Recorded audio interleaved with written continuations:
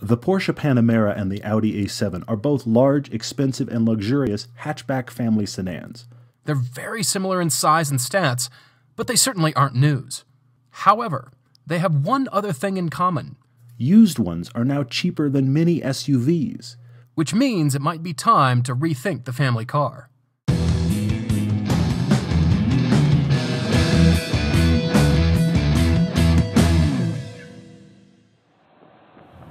You know, we have talked about this car for the longest time. It seems like just about every time we talk about some sort of performance sedan, the Panamera enters the discussion. Well, here it is with the Audi A7. This is a 2015 car, and it's the Panamera 4, so it's the all-wheel drive, but it's got the V6 in the front. As soon as I got in it, it oozes build quality. You can feel how well screwed together this car is. This was built by people who really care about cars. The list price on this brand new 2015 that we have here is $95 grand. But the trick is, if you shop smart, you shop nationwide with $50,000 to spend, 55 if you can stretch it a bit, you actually have your pick of pretty good, decently low mileage Panameras.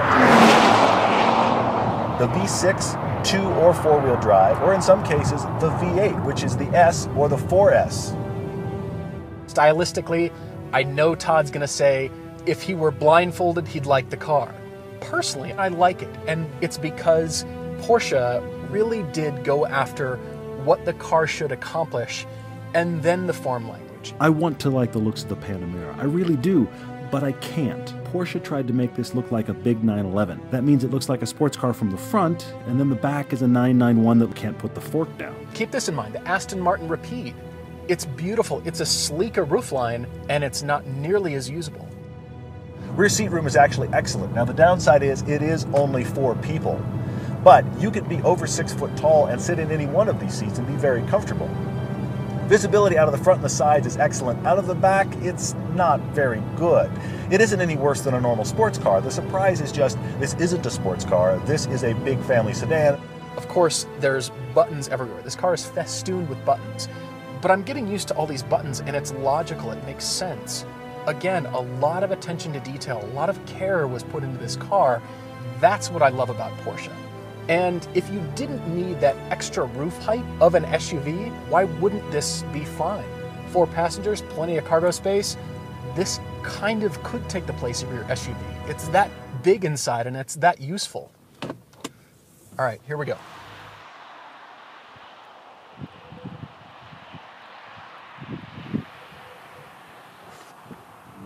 A little bit earlier on our shoot, it was snowing like crazy.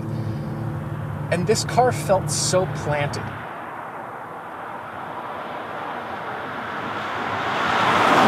Now here's the thing, this car does feel heavier than the Audi. And they're so close, they're such competitors. It makes its power completely differently. It's that long push in the back, and I found myself winding it out and touching redline just about every gear change. Panamera has a 7-speed transmission. Of course, it's the great PDK from Porsche that is better than pretty much anything anyone else is doing. Now, 7 speeds to the Audi's 8, which is interesting because this car will still start off in second anytime you let it work on auto, and will pretty much stay out of 7th if you have it in sport. It guesses what you want to do pretty well, and of course we've talked about it before in the 991, 911. I'm not in love with these aluminum blobs that are the shifter interaction. They don't have paddles like everybody else, but that's just a Porsche thing. This car isn't underpowered. 310 horsepower doesn't feel like it needs more. More is nice to have. Starting in 2014, the 4S became a turbocharged version of the V6 in this base model. However, earlier than that, it was a naturally aspirated V8 with an awful lot of power. I mean, whichever version of the 4S you get, it has over 100 more horsepower than this original V6. It has a lot of punch to give. And that's not even the actual turbo-badged version. I have a similar feeling to this Panamera that I do in the base Cayman. I keep expecting it to be just a tiny bit more powerful than it is. If you can get yourself into the 4S, that starts to have a power feeling and an output that you're like, okay, this is the car I expected. All right, Yes, more power right through the mid-range would be nice. Keep in mind, we're also driving this car at altitude. We're above 5,000 feet here, so you're losing a percentage of the power.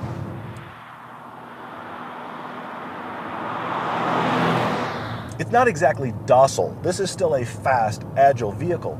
It's just the A7, which of course is a 3-liter but is forced induction, feels faster in a lot of your normal things because of course it's supercharged. My tendency is to roll onto the throttle mid-corner and really give it some power. That's where you kind of feel like that 300 horsepower is letting you down, but it isn't slow.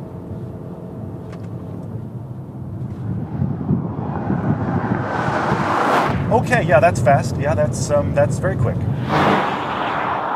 I'm actually glad they took that V8 and turned it into a twin-turbo version of this V6 because this V6 reduces the weight over the front and actually makes this car rotate a little bit easier. Both Todd and I have driven this car on the track. We've driven the turbo version, the GTS. We've driven the V8s. We have talked a lot about how this car gets smaller the faster and harder you drive it. The sensation here is that it's actually more capable than you think. Every time I throw this in, I'm really surprised by how good the balance is. And it does feel surprisingly rear-wheel drive. There's a lot of things about this car that feel quite a bit like the 991. The exception is that the 911, of course, has a lighter front end because it's rear engine. This does a really good job, though, of balancing its weight because this is a heavy car.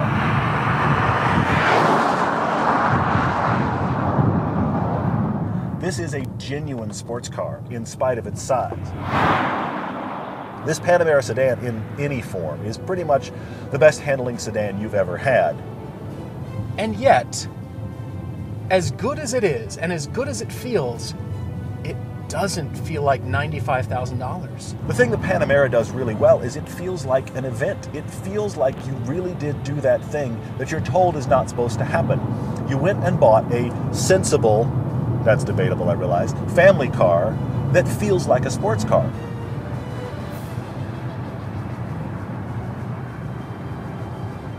Now, the best part about this equation, though, is because it is so well built, so well put together, a used Panamera is your ticket. Here's the problem with the Panamera now that it is a good used bargain. At 50 grand, I start looking around in my life and going, okay, what can I sacrifice to own a Panamera? Which is not a good line of thinking for me.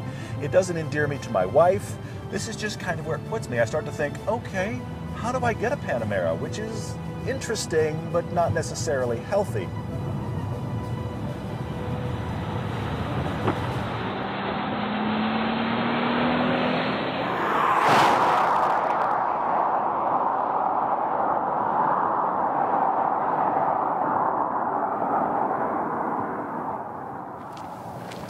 So here's the thing you have to know. When I first started talking about doing this shoot, I said, Paul, I really want a winter shoot.